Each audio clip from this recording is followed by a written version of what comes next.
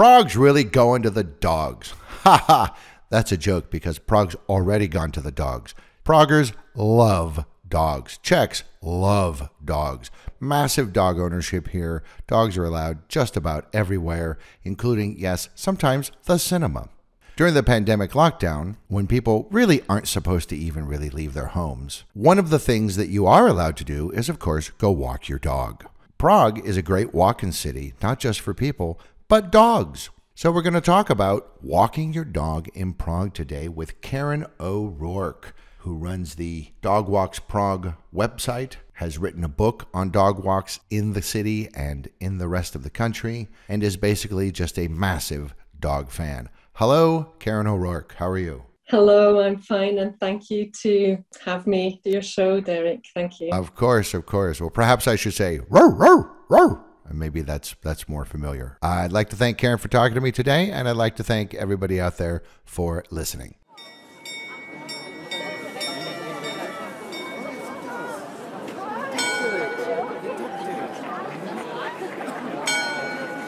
A city is much more than just a collection of buildings. It's a location, it's a history, it's a culture, it's ideas and ideals, and a city is also, most importantly, the people in it.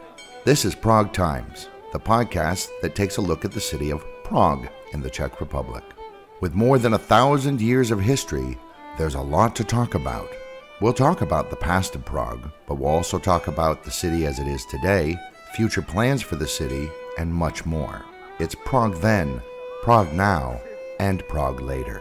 And this is Prague Times.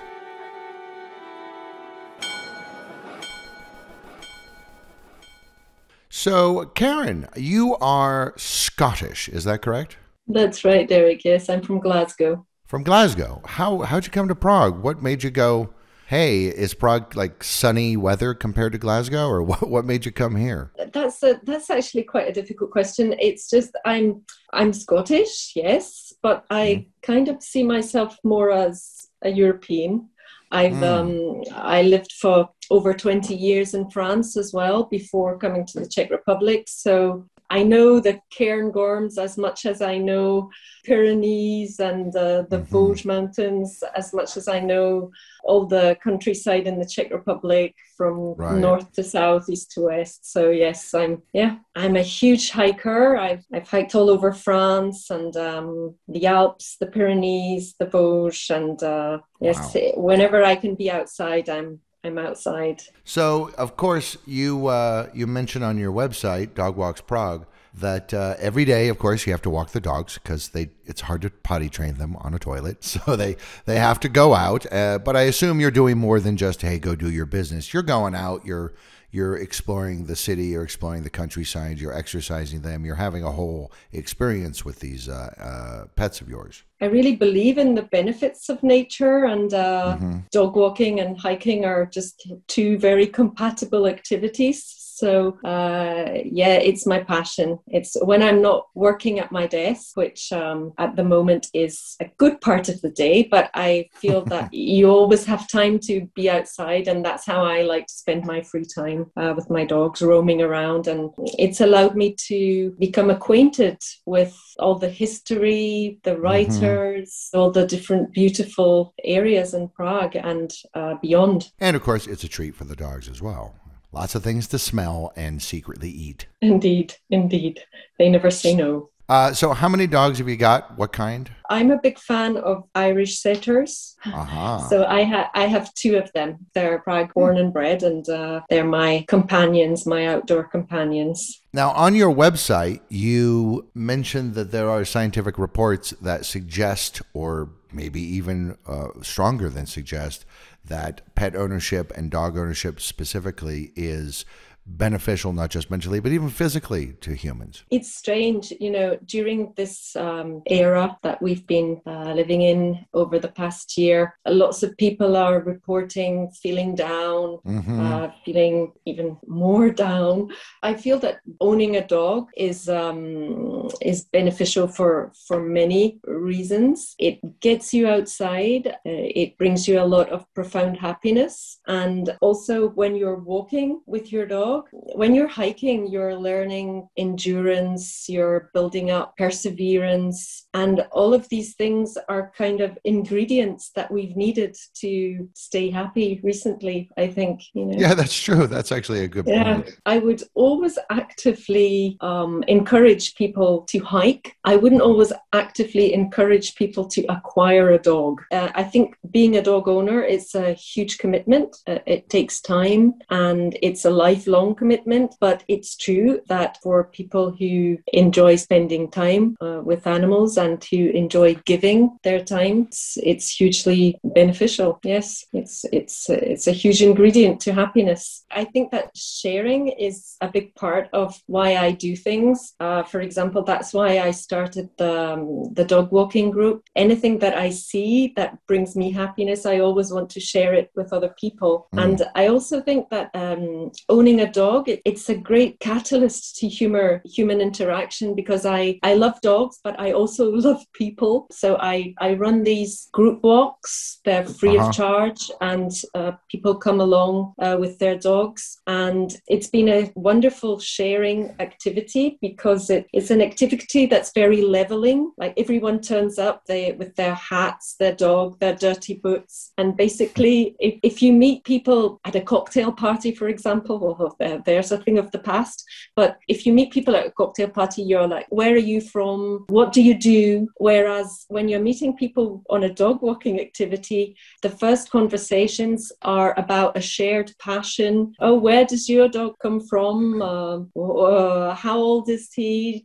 Does he get on with other females and things? And actually, it's been wonderful, because everyone feels immediately comfortable. Sure. Because they can speak about their dog and everyone's on the same level. And it's weird, because we've got all of these nationalities together, and it's only after weeks or even months of walking with each other that you realize that one person is a diplomat working in consular services, another person is an artist, someone else is doing a PhD in economy, and it takes us months actually to get round to what would be considered basics as that. So everyone feels very comfortable, and it's very leveling, and sharing is all around the nature, where we are, what we are seeing together, and the dogs. So it's been lovely.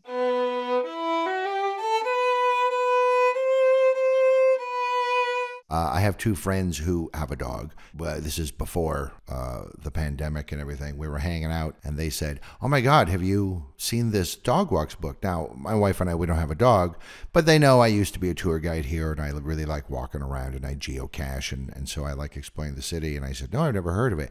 And they just love the book. They can't get enough of it. And so one of them, my friend Donna, said, "You should contact this woman and see if she'll talk to you on the podcast, because it's a great book and everybody should have it."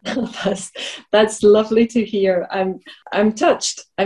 I've had quite a few people contacting me with very positive feedback, but I don't realize how many people have the book, really, and I'm very touched that it's helping people and they're getting pleasure from it. What made you want to do that? Is it just you thought, my God, I've seen so many of these cool walks, and you kept notes, or was this during this group you thought, these are the standard walks that I take people on? You know what? I should put this all down in a book. Actually, there were two reasons for me writing that book. The first one was to share with a maximum number of people the walks that I know and that have brought me great joy. And a lot of people won't venture out on their own, just with their dog, on a walk, which is a pity. But thanks to the QR codes that I put in the book, they can just activate a navigator and follow the walk without the fear of getting lost. So that was one of my purposes, was to bring my walks to a larger number of people who don't necessarily want to join a group walk, but who would love to discover the Czech countryside on their own with their dog and don't dare to do so because they feel that you need to be accompanied when you're walking, or they're afraid to get lost or something. So it was to facilitate that. that. And also my original idea was to, in some way, through the sale of the books, donate to shelters and animals in need. One thing I wanted to ask you was, as I scroll through this, I see the very first one, and this is this Prokopák Paradise in Smíchov, out in Prague 5. Why was that the first one? It's probably one of my favorites. So I have 3 walks in Prokopák. They're kind of like off the beaten track, if you like. They don't follow any official hiking trails. They're just dog walks that actually my dogs have invented, because it's often my dogs who choose the paths. And they're beautiful walks because they combine everything. There's always a viewpoint, sometimes several. There's always a water source for the dogs to drink. And there's always a bit of clambering to build up endurance. Right, sure. So the dogs are co-authors. They should get a cut. Absolutely, absolutely.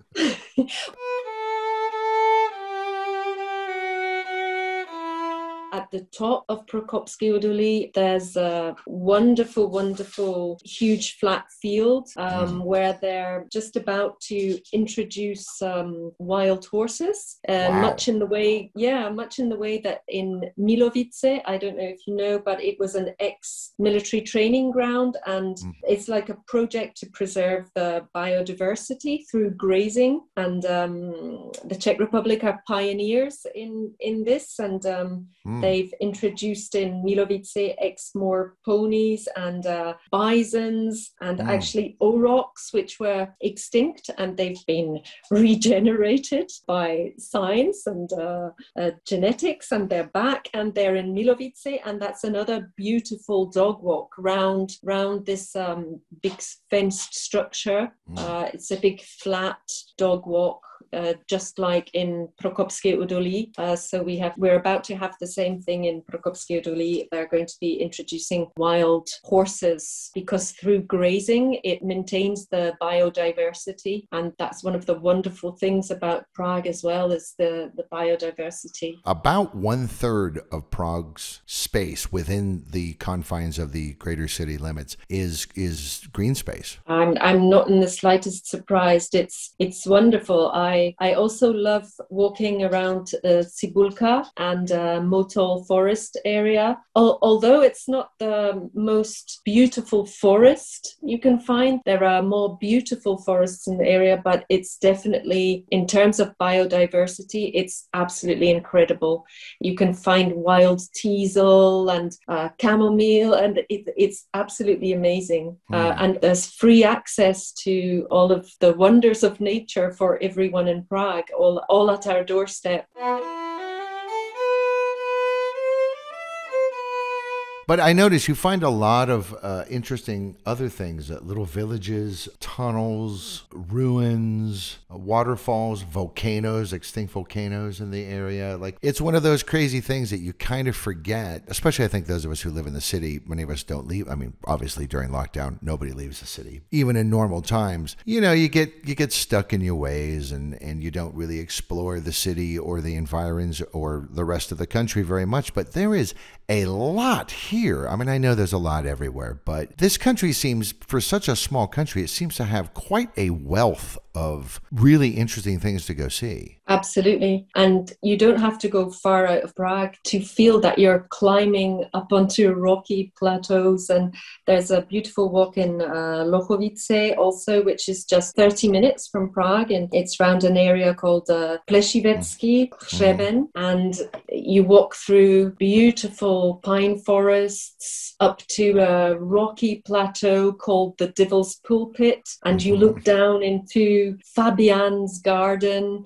Fabian is from mythology. It's a male deity that controls the weather. So you need to bear that in mind when you're up there. But it's really wonderful, and we have all of these majestic viewpoints on our doorstep. It's incredible. We have more castles and chateaus per square kilometer than any other country in Europe. Yes, indeed. There's one little ruin that I love. It's in the middle of Mácha Lake. It's called Michelin. And there's always a legend attached to a place in and around Prague. That's what I love about it as well. It's a little fortress, a ruin of a fortress in the middle of Mácha Lake. And it's attached to the legend of a cruel knight whose fortune and castle was ravaged by mice. Yes, yeah. And everywhere I go, I pick up all these snippets of information, and it all fits together like a jigsaw, because while I was hiking in Kokořín, I came across Nebeský, the poet, who was one of the lovers of Božena Němcová. So then it leads me to read about Němcová, which then leads me to Ratibořice to discover the countryside and the landscape there. It's like all interconnected, and that's what I love about hiking and culture in general.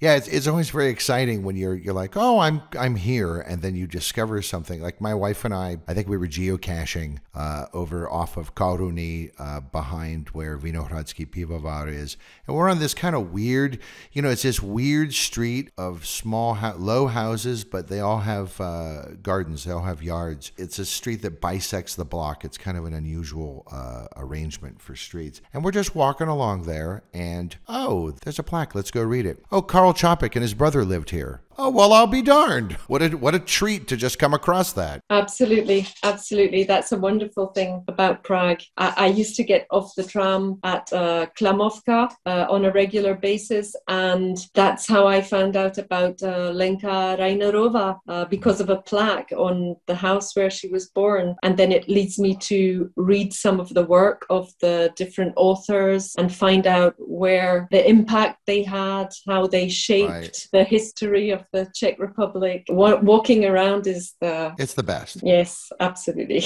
I think it's the best way to get to know a city or an area. I mean, driving is great for long distance, I guess, or taking trains or what have you. But if you really want to see the details, there's nothing better than walking. Absolutely, absolutely. And walking with the dog is even nicer.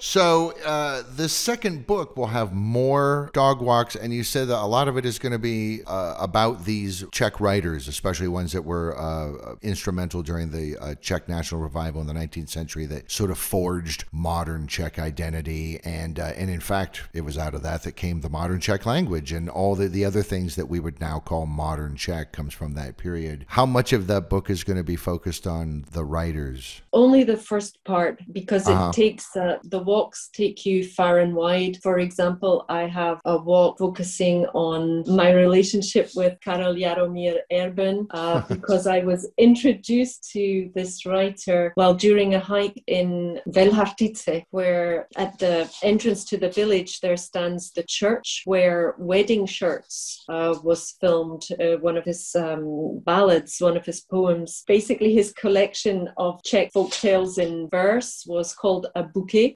Kytice. So when Kytice was made into a movie, well, it has been several times, but the latest one, Wedding Shirts, was filmed with the decor of the church in Velhartice. And that's how I discovered Erben, because on the gable end of the church in Velhartice, there's the peeling, deteriorated facade. There's the face of the woman, and the villagers say that this is the face of the bride in Erben's ballad, The Wedding Shirt. It's nice that the Czechs hang on to their history so much, because the country is covered in hiking trails, very often color-coded. There's a red trail, there's a green trail, there's a blue trail, there's a yellow trail. Really, the whole country is just crisscrossed with them, and they're really excellent, and they have good maps and so on. And yet my joke is, on a lot of them, you're going on that walk, and then, a couple kilometers later, oh, there's a pub. A little bit later, there's another pub. So there's always a place to stop and get a beer and use the bathroom and this and this. But I'll also find on some of these sometimes there's a plaque or there's a monument or there's a little sign that just tells you a little piece of the Czech story, basically, like another little puzzle piece.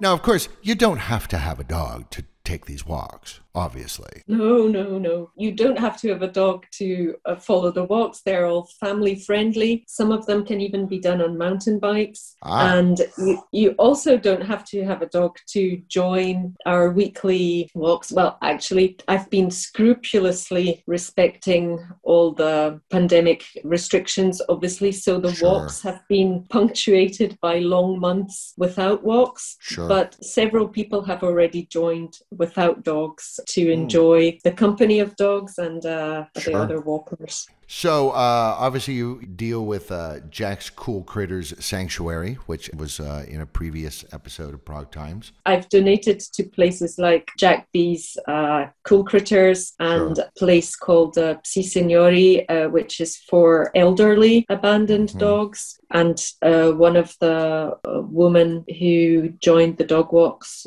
she's Polish and she volunteers with another shelter. So whether you're interested in finding the book for yourself because you do have a dog or you're just interested in going for walks, or you'd like to be a distributor of the book, check those links in the episode notes and find out how to do that. And of course, how do people sign up for your weekly dog walks?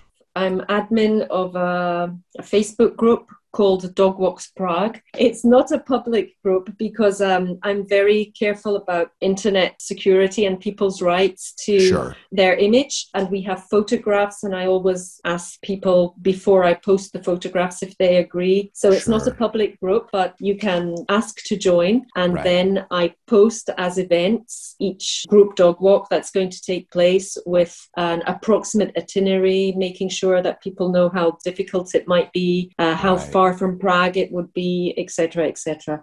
So on a typical one of these walks, I leave my house and I'm home in 6 hours? Not necessarily. Unless I get lost. I try to vary the distance from Prague so that people who are depending on public transport can join. That's one of the wonderful things about Prague. You can go practically anywhere. I try to vary between walks inside Prague, where we would meet just outside a metro station, or walks further afield. And I also vary the length of the walks. Some of my walks are only 5 kilometers, and we can do it at a leisurely pace. And some of my walks are longer, 12, 13 kilometers, which we tend to cover at a more purposeful pace. But I mean, no one's going to overnight. You're not overnighting in a village or camping or anything like that. Well, I've already organized weekends. I organized a weekend called the Volcano Weekends, where we took in Hora Hřib and Miloshovska. We stayed overnight at Pišťany at a very reasonably priced and dog-friendly accommodation on the lakeside. So yes, it's very variable, and we've we've had up to 13 different nationalities on the same walk. On one particular walk, we had Dutch, Lithuanian, French, American, Czech, Estonian, and Belgian, and Argentina. Yeah, everyone speaks English to varying degrees of competency, and everyone's very open and welcoming, and lots of friendships have resulted from the walk. So not just between people, but also between dogs. Absolutely, because the dogs are always delighted to see each other. It's amazing. And in fact, sometimes when I go for walks on my own with my dogs, I'll open the trunk of the car and my dogs will look out to see where their friends are. Like, where is he? Do they recognize each other? Some of the dogs that come back again and again. So they do. They rush towards each other and they rush round in circles, delighted to see each other. And it's like they're catching up, just like they're humans. Yeah, exactly. But with much less guile. Whether you have a dog or you don't have a dog, walking around is a great thing to do. There are plenty of tour books out there. There are plenty of websites out there, but not all of them are designed to be both human-friendly and dog-friendly. But Dog Walks Prague by Karen O'Rourke is, and in fact, some of the trails that are described in there were blazed by dogs themselves. And I don't know I've ever heard of a book where that's the case. I'd like to thank Karen O'Rourke, writer and author of Dog Walks Prague, and who is working on Dog Walks Prague 2, which will be released when? When do you think that's going to come out, maybe? I don't know. I was aiming for the end of the springtime, but I've got lots of work. So I've done most of the trails. I know what I want to put in the book, but I've still got a lot of writing to do. Well, I'd like to thank you very much for speaking to me today, Ms. O'Rourke. Thank you. Thank you. It's been a pleasure, Derek. Thank you very much. Yeah, again, check out the book. I know 2 people who have it, and they just can't say enough nice things about it. So, as I said, whether you have a dog or you don't have a dog, if you're interested in this country and this city, it's one of those books you just got to have on your shelf. Plus, all the proceeds go to good causes. So don't be a jerk and buy the book. That'll teach them. Nothing like a little guilt, right? All right, I'd like to thank her for talking to me today, and I'd like to thank all of you for listening. Thank you for listening to this episode of Prague Times. If you liked this episode, be sure to like it or share it and tell your friends. Check us out on all of our social media platforms for extra goodies as well. Until next time, this has been Prague Times.